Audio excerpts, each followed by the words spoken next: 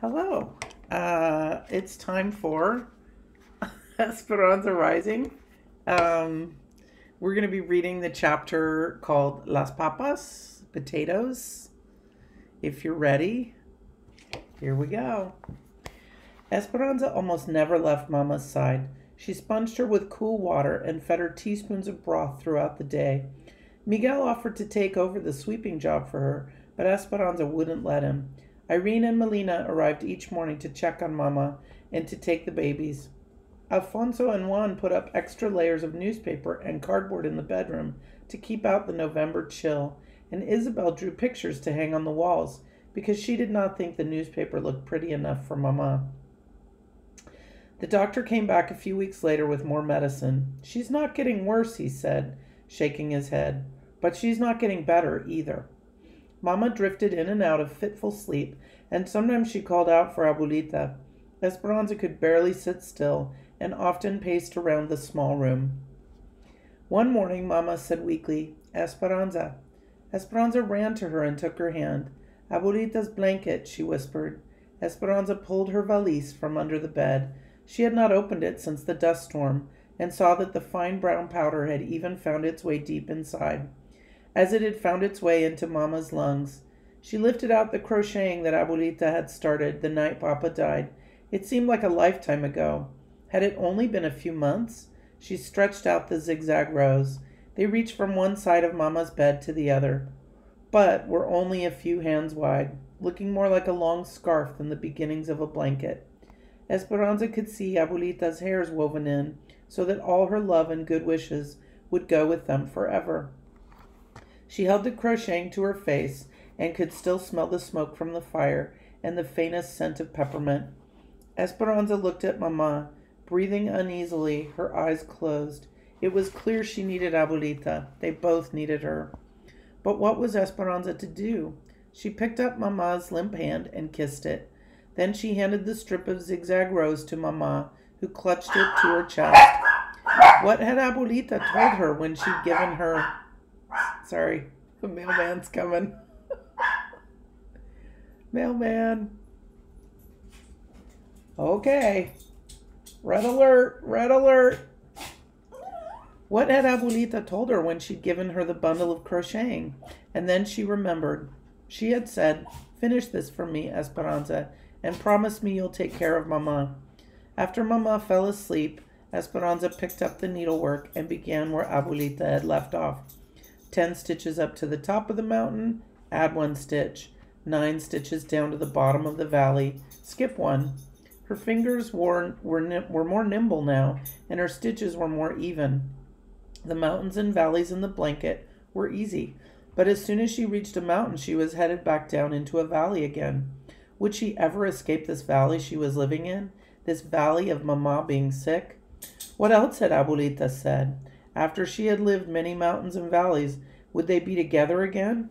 She bent over her work, intent. And when her hair fell into her lap, she picked it up and wove it into the blanket. She cried when she thought of the wishes that would go into the blanket forever, because she was wishing that Mama would not die. The blanket grew longer, and Mama grew more pale. Women in the camp brought her extra skeins of yarn, and Esperanza didn't care that they didn't match. Each night when she went to bed, she put the growing blanket back over Mama, covering her in hopeful color. Lately it seemed Esperanza could not interest Mama in anything. "Please, Mama," she begged, "you must eat more soup. Please, Mama, you must drink more juice. Mama, let me comb your hair. It will make you feel better." But Mama was listless, and Esperanza often found her weeping in silence. It was as if, after all her hard work in getting them there, her strong and determined mother had given up.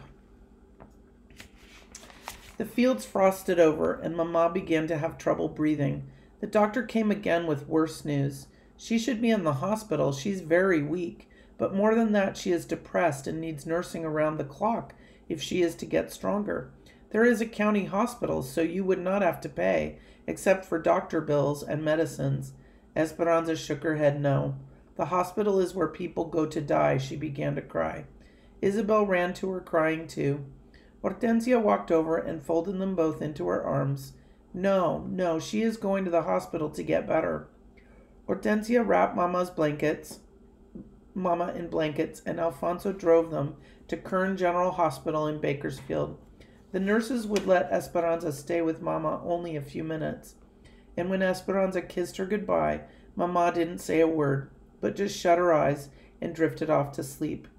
Riding home in the truck that evening, Esperanza stared straight into the alley of light made by the truck's headlamps, feeling as if she were in a trance. Hortensia, what did the doctor mean when he said that Mama was depressed? In only a few months, she has lost her husband, her home, her money, and she is separated from her mother. It is a lot of strain on her body to cope with so many emotions in such a short time.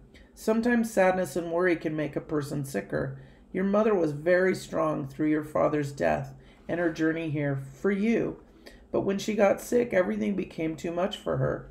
Think of how helpless she must feel. Hortensia took out her handkerchief and blew her nose, too upset to continue. Esperanza felt like she had failed Mama in some way and wanted to make it up to her. Mama had been strong for her. Now it was her turn to be strong for Mama. She must show her that she didn't need to worry anymore. But how? Abuelita, I must write to Abuelita. Hortensia shook her head. I am sure your uncles are still watching everything that goes in and out of the convent, and probably the post office too.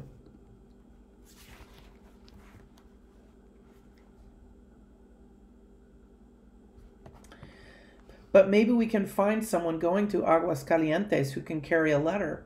I have to do something, said Esperanza, holding back tears. Hortensia put her arm around Esperanza. Don't worry, she said. The doctors and nurses know what she needs, and we will take care of one another. Esperanza didn't say what she really thought. That what Mama really needed was Abuelita. Because if sadness was making Mama sicker, then maybe some happiness would make her better. She just had to figure out a way to get her here. When she got back to camp, she went behind the cabin to pray in front of the washtub grotto.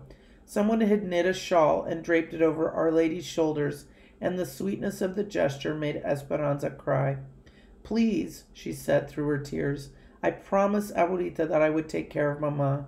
Show me how I can help her. And that is where we're stopping. Hope you guys are doing well. Talk to you later.